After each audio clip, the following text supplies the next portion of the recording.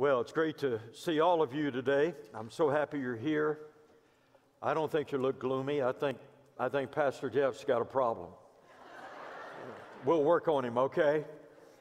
Let me just take a brief moment to give a plug about the Seasoned Saints event Friday night. This will be our last meeting until they resume again in the fall. We've sold 130 tickets plus, but there's still room for more. There's still room for you, and I hope that you'll come Friday night. We have a great time. Wonderful food, wonderful fellowship, some great music provided by some very talented musicians, plus me. They let me play with them and sing with them. It's amazing the grace and the tolerance these people have. And we have fun, and you will have fun too. So please step right out after the service. Go back to that table and buy your tickets today. They're only $5, and we have a special deal this Sunday only, all day long. You can get 2 for $10. Yeah, so take advantage. It's like stealing, isn't it? So take advantage of it. And the age for seniors, I don't know what it is now. You know, it used to be 65, and then they moved it down to 60 and 55. I think it's 35 now. If you are 35 years or older, you are more than welcome to come and be a part of Friday night. Look forward to seeing you. All right, turn in your Bibles, please, or look at the overhead in 1 Corinthians chapter 6. We're going to just read 3 verses there. Chapter 6, verse 9, 10, and 11. You know, I really try to preach every sermon like it's going to be my last sermon. At my age, it could be. But I try to approach it with that kind of context, that kind of seriousness. 1 Corinthians chapter 6, verse 9. We're going through 1 Corinthians, and there's so much in so little time. So much in this chapter that I found almost irresistibly appealing, but I've settled on these 3 verses. I think they're so important. Paul says, "Do you not know," and he repeats that phrase several times in writing to the Corinthians. You'll see it up in verse 2 and verse 3. You'll see it down in verse 15 and 16, verse 19. Do you not know, this question that pulls them in, that incorporates them into the conversation? Do you not know that the wicked will not inherit the kingdom of God? Do not be deceived. Neither the sexually immoral, nor idolaters, nor adulterers, nor male prostitutes, nor homosexual offenders, nor thieves, nor the greedy, nor drunkards, nor slanderers, nor swindlers will inherit the kingdom of God. And that is what some of you were. But you were washed, you were sanctified, you were justified in the name of the Lord Jesus Christ and by the Spirit of our God. In the first chapter of 1 Corinthians, Paul has talked about the wisdom of the world versus the wisdom of God. And by the way, God's wisdom is considered foolishness by the world. So Paul has set the stage for a continuing line of reasoning. The wisdom of the world versus the foolishness of God will be on constant display in Paul's letter to the Corinthians. The wisdom of the world versus the foolishness of God. It's a good thing to keep in mind as you read 1 Corinthians. So there is a tension between the Christians' views and those of the world about what? About almost everything. It's always been that way. You will see it in this letter regarding morality, the way of salvation, marriage, sexual conduct, life after death, and a number of other issues. There is just no meeting of the minds between the world and the Christian. at least a Bible-believing Christian.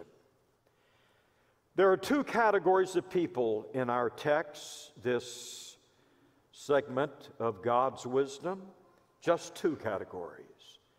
And everyone falls into one of those two categories. The first one is the wicked. Now, that doesn't sit well with us. Something within us resists that notion. We try to do away with those kinds of thoughts.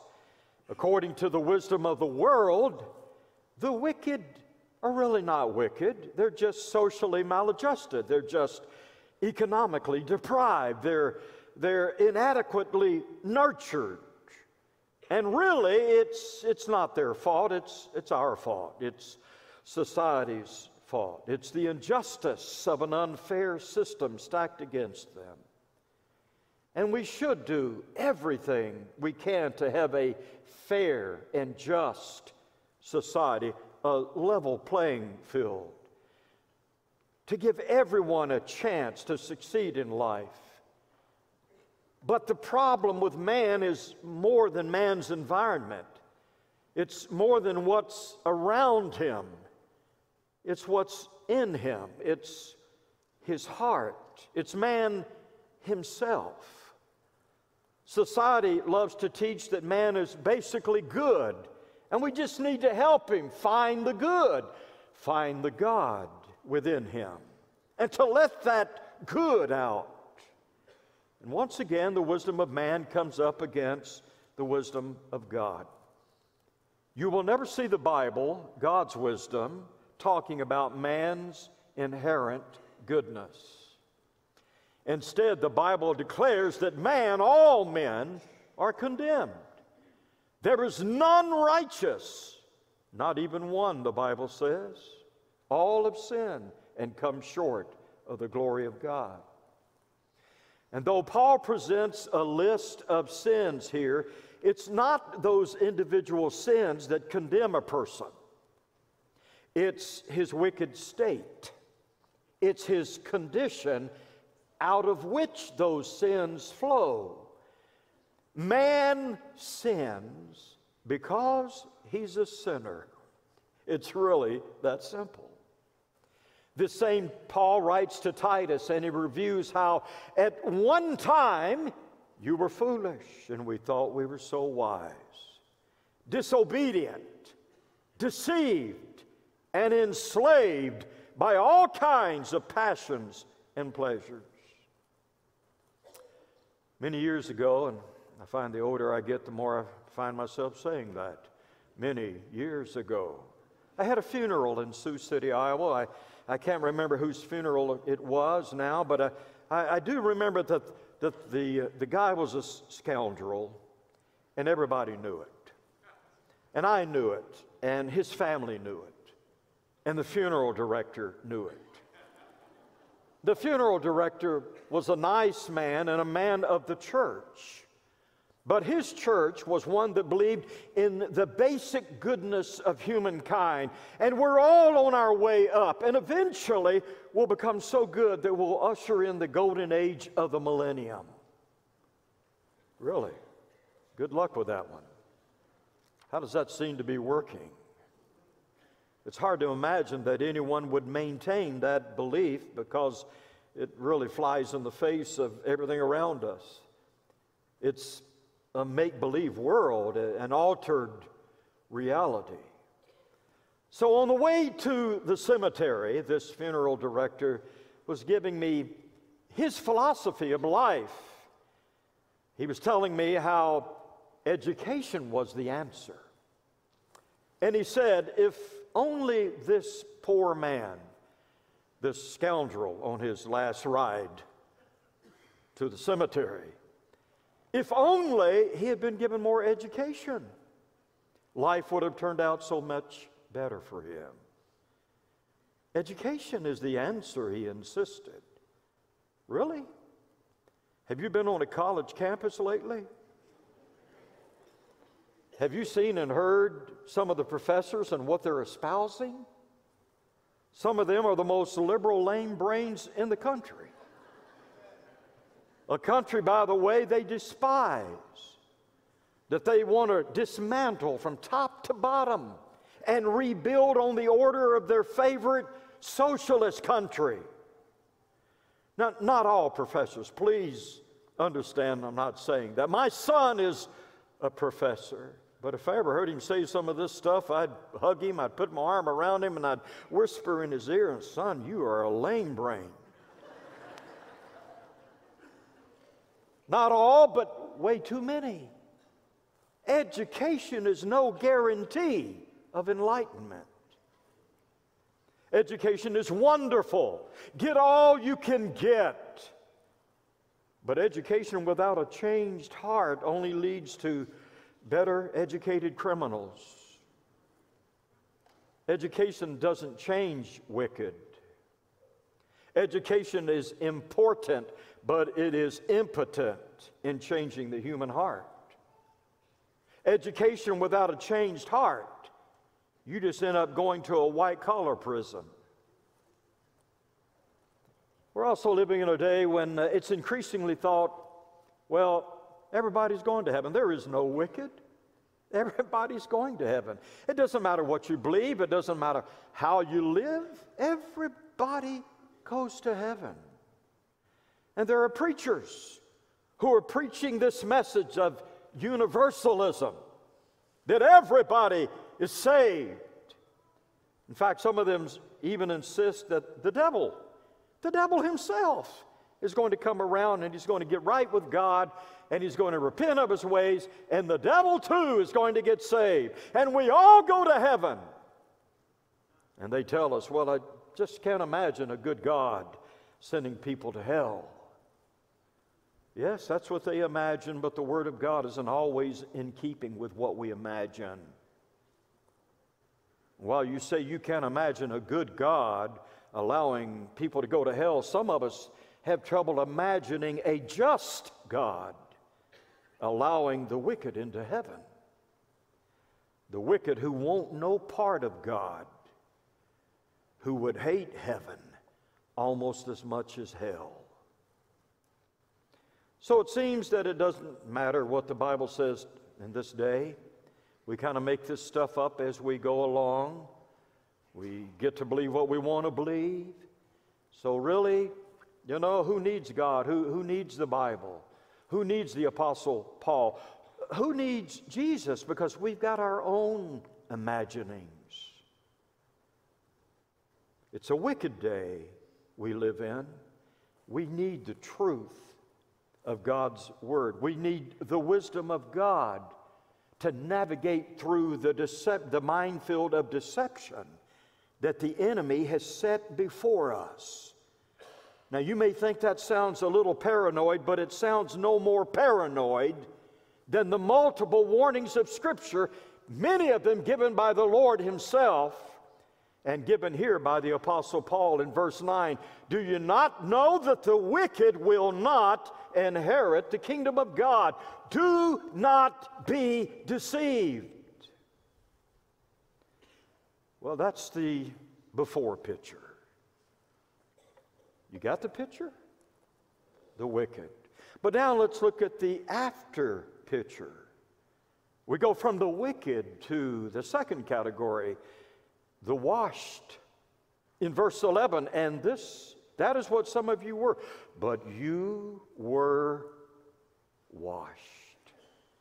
From wicked to washed, from immoral to moral, from sinner to saint. This is no small matter. This is transformation. This is conversion. This is a changed heart, a changed life.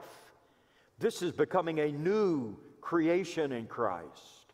This is a new life with new values and a new Lord and a new power. This is not going to church and calling yourself a Christian and living the way you used to live. This is not Christianity light, although that's where many people want to live. Nothing too radical here. After all, we wouldn't want to stand out. We wouldn't want to be different. We wouldn't want to be weird. we wouldn't want to do anything that wouldn't fit in with man's wisdom or meet with man's approval. So celebrities and athletes and now Christian artists can talk about their Christian faith without having any evidence for being one. What you were, you still are. Jesus gets a polite nod and a courteous acknowledgement, but in no way is Jesus Lord. If you think the only difference between a Christian and a non-Christian is that a Christian goes to church and a Christian prays at mealtime, you have no idea what you are missing in your understanding of Christianity. A Christian has a real 24-hour, 7-day-a-week relationship with the living Lord. A Christian has a new lifeline to the Word of God, the wisdom of God. A Christian has a whole new paradigm, a whole new set of morals and values. A Christian has the reality of abundant life in him and eternal life before him. Oh, the Christian has the operating dynamic of faith and love and hope. A Christian is a new creation, and old things have passed away, and behold, all things have become new. A Christian is not all that he's going to be, but thank God he's not what he was. Such were some of you. The Christian owes no one an apology for his beliefs. He humbly and thankfully and joyfully aligns himself with the wisdom of God, not the wisdom of the world. Now, that doesn't mean that the Christian is perfect. There's a teaching in the church of sinless perfection, but most people can see past that and through that. Sinless perfection doesn't mean we constantly strive to please the Lord. It doesn't mean that we don't do everything within us to yield ourselves to His Lordship. But I got to tell you, I've lived for 71 years. I've met hundreds and thousands of Christians, and I've never met one that was perfect, never one. I met some who thought they were, but that only added to their imperfections. There are no perfect people. There was one, only one. He's in heaven now. Paul said of the washed ones, such were some of you. And the conversion is obvious. The change is dramatic, but still doesn't mean they were perfect. In fact, if they were perfect, Paul would never have written 1 Corinthians, because he wrote 1 Corinthians to address the sins and the shortcomings of the people in the church at Corinth. In fact, that's why Paul wrote much of the New Testament. In Corinth, they were suffering under bad theology, and Paul writes to correct their heretical beliefs. They were suing one another, these Christians, taking one another to court and suing their pants off or their robes or their sandals or whatever they wore. They were abusing spiritual gifts. They were neglecting the poor and the hungry right in their midst. They were a mess, sort of like you and me today. They were such a mess, Paul wrote 16 chapters in 1 Corinthians, and that wasn't enough, so he wrote 2 Corinthians. So we're not perfect, and I'm a little weary of the world requiring that of us. No, we're not perfect, but we're not what we were. Such were some of you. And if you don't like where I'm at in life, you should have seen me a while back. Can I just testify for a little bit here? You know, I've done some really stupid things in my life. I mean, inexplicable, really stupid things. I bought little red sports car one time without telling my wife beforehand. Stupid boy, you. Let me tell you, gentlemen, don't ever do that, okay? I mean, my wife was upset with me. I don't need your wife to be upset with me, so don't ever do that. Don't say I'm doing it because Pastor Hawkins did it, and he got away with it. I didn't get away with it. When I was half the age I am now, I was driving from Sioux City to Minneapolis, and I was just outside of Sibley, Iowa. I don't know, Sibley, Iowa. How many people live in Sibley, Iowa? 3? Who would have thought there would have been a state patrol car parked outside Sibley, Iowa? And I got a speeding ticket. The next day, coming back from Minneapolis, you're getting ahead of me, but you're right. Coming back from Minneapolis to Sioux City, I got another one in the same spot. I don't like to degrade myself, but folks, there's no other name for this. Stupid! And Carolyn didn't speak to me for 2 days. I didn't speak to myself for 2 days. Nope, I'm not talking to you. I'm not done yet. Oh, there's more. We don't have time for all of it. I'll never forget the moment, and I can take you to the spot where I did it not terribly long ago. I'm at an age I should know better, but I'm stupid. I asked the lady when her baby was due, a non-pregnant lady. Yeah, that was pretty much the reaction she had.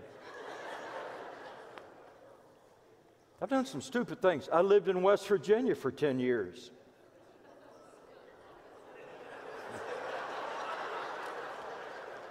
Let me tell you how smart I am, okay? I got a Mother's Day card for Carolyn. I mean, beautiful. A perfect card. I found it. I was so happy about it.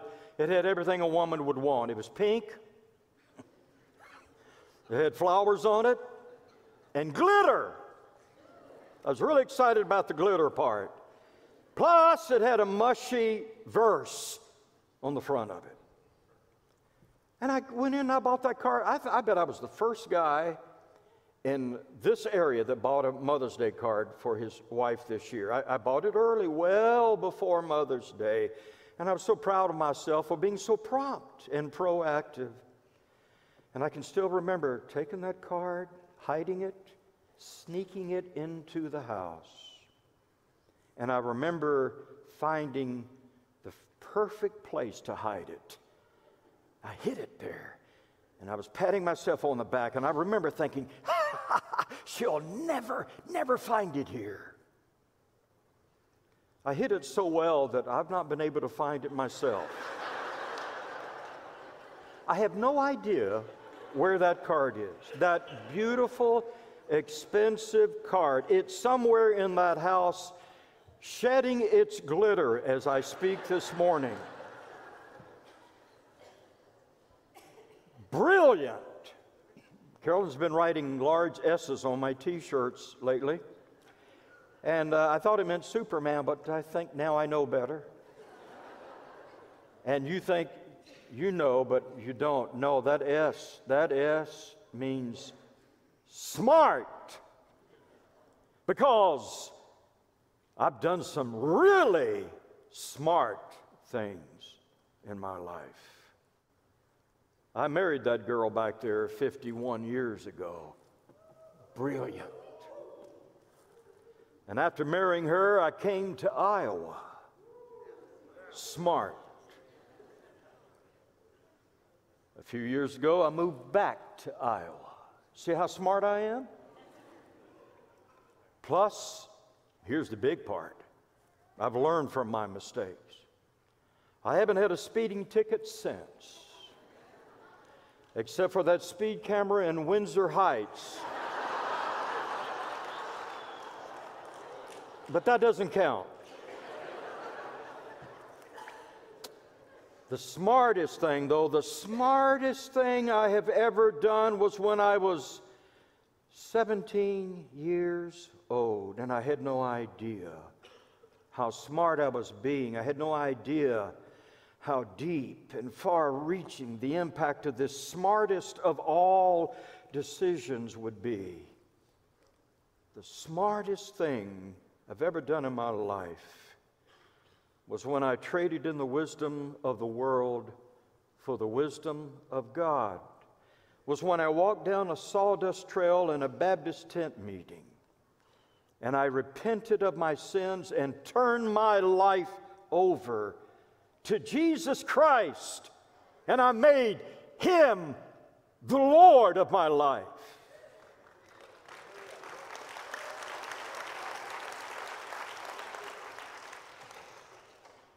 And you may be here today and you're saying, you know, I'd like to do that, but I'm afraid it wouldn't last.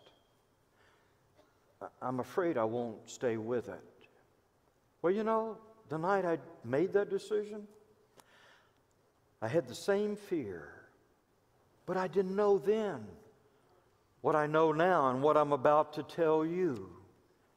You see, this is God's work. Just let Him have His way. Who washed these people?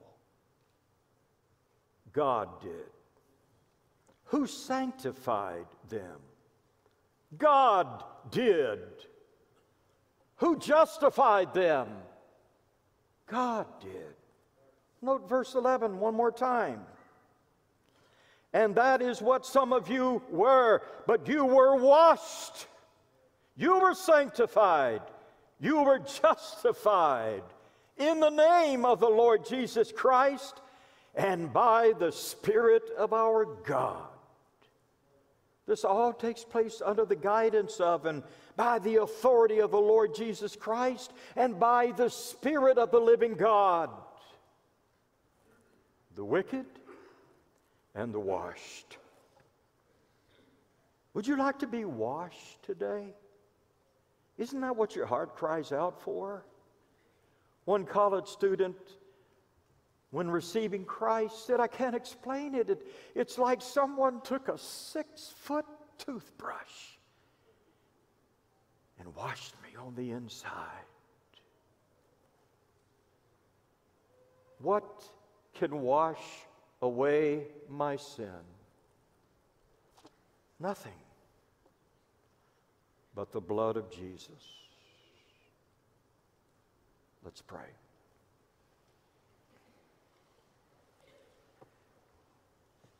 Heavenly Father, holy God, I thank you for that kind of grace.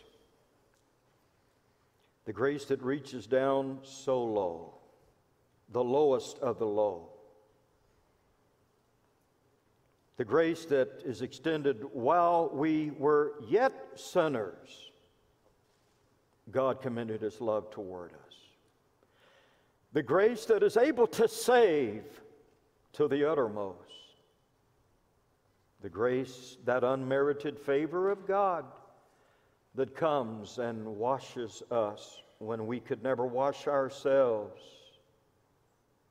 That grace that justified us, that gave us a righteous position before the Lord that we could never earn. The grace that continues to work in our lives to sanctify us, to cleanse us, to conform us into the image of your Son. That grace that is always sufficient, always undeserved. The inexhaustible, undeserved, unmerited grace of God. I thank you, Lord, that I found that grace at 17 years of age, and now I find it to be every bit as alive and vital and powerful and efficacious,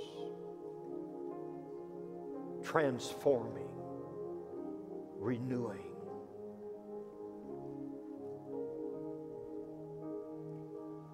Father, I pray that if there are those here this morning that ache, their heart yearns, they cry, but they've not quite known where to take the cry, what to do with the yearning deep within, this morning I pray that they'll find exactly what they need in Christ today. They'll experience the washing, the cleansing, the right standing that He and only He can bring. Let that person know this morning that if they make that commitment to You, Lord, that they're surrounded by hundreds of others in this building alone who have made the same commitment, who have the joy unspeakable and the peace that passes all understanding because of it. Dear church, will you stand with me? Pastor Brett's going to lead us, and as he leads us in this beautiful and appropriate song, the song that echoes the message of the message, maybe today is your day. In fact, God says it is. He says, today is the day of salvation. Now is the acceptable time. Not tomorrow, today. And I invite you to step out where you are. Just come and kneel at this altar and say, Lord, be my Lord. Wash me, and I will be clean.